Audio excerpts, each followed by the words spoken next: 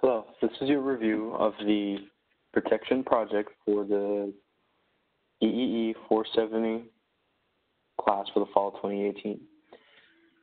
So we'll start with the project description document that details the problem and report, lays out the schematics and the tasks of the system, the schematics and the tasks that you will be performing throughout the project, the course of the project.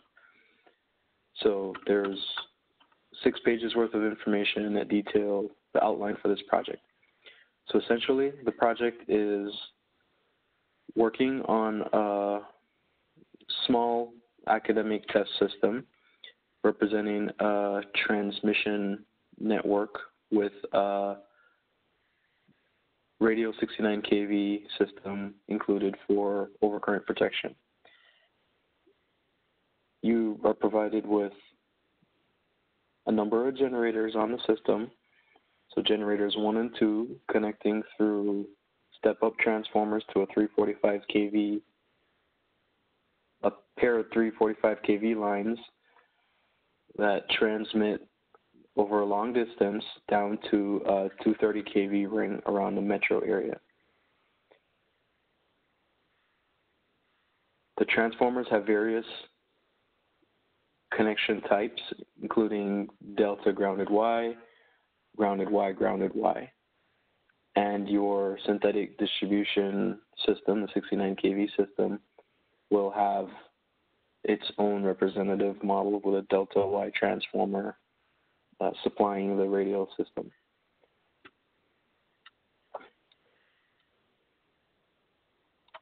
So the essential parts of the project are to build the above system in PowerWorld, so you'll build your simulation model. You will perform relay setting and breaker coordination for overcurrent relays on a radial 69 kV system, which is essentially the first few sections of Chapter 10 in the text. You will coordinate you do the necessary short circuit studies, decide on ratings for the breakers and CT ratios to accommodate load and effectively pick up for short circuit values that are observed on the system. You'll have to determine tap and time dial settings for the particular relays utilized and document that in the report. For the transmission portion of the network, you're provided with the per unit impedances. Sorry about that. You're provided with the per unit impedances for the transmission network, the various voltages, and the parameters for all of your generating devices.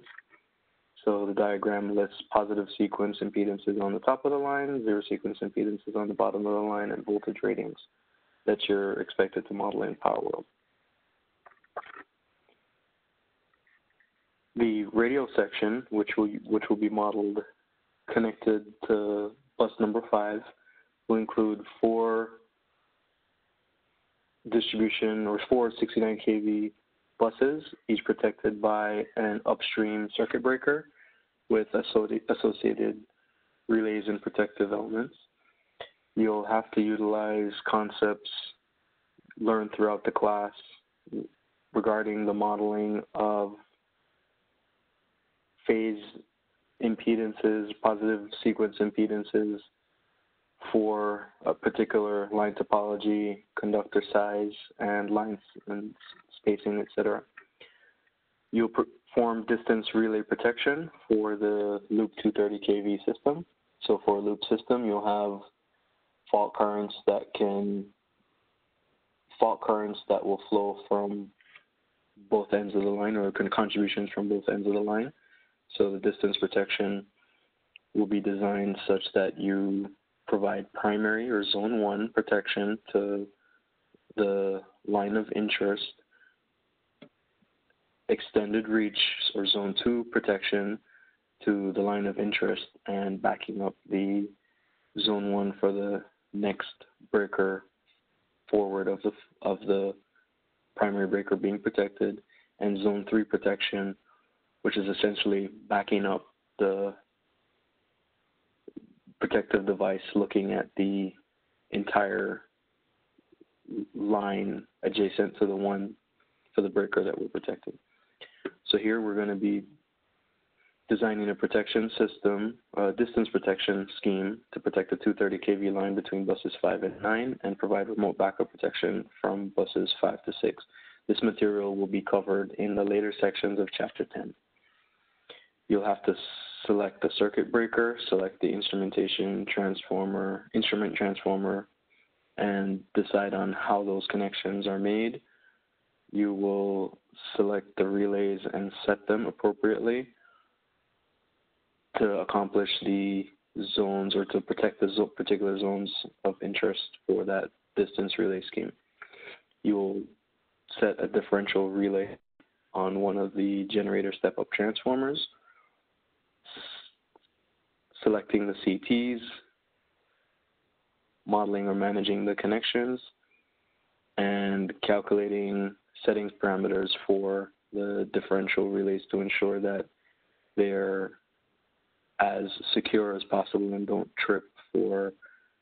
inadvertently trip for faults that are not inside the defined zone of protection. You're provided with all the generator data. So there are generator MVA ratings, voltages, positive and negative sequence impedances, and your zero sequence impedances. The connection types for each of the generators or transformers are provided as well. So you'll have to do your base conversions from the device bases onto a common system base and document all your studies in a report.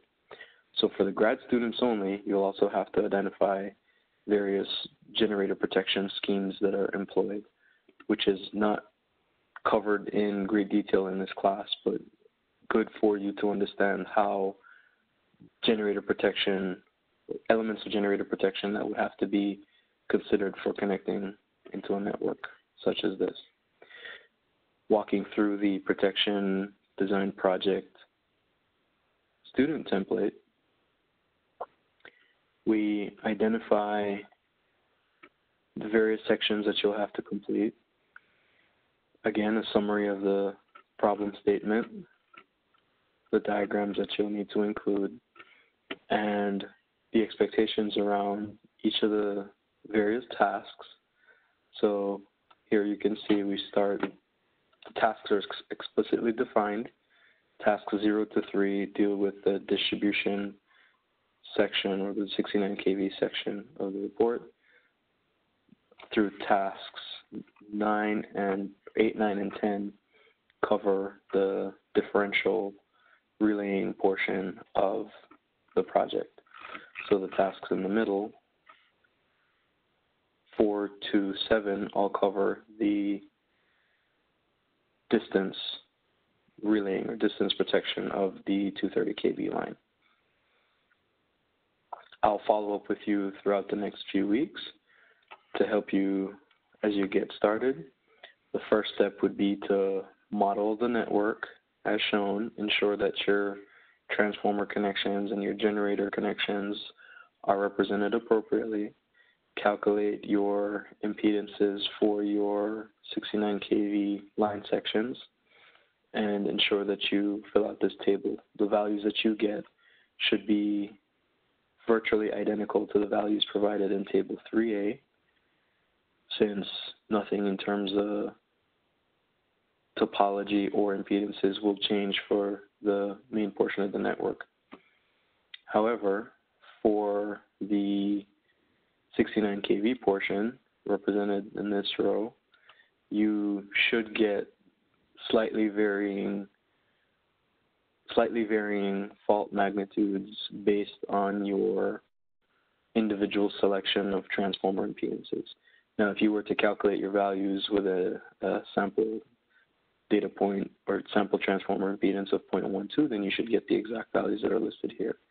The second decimal point on this XT, as determined in the other report, will be a combination of you and your group partners' ASU ID numbers. The report, the project assignment document details to you how you calculate that, that particular variable for modeling that transformer. All right, thank you.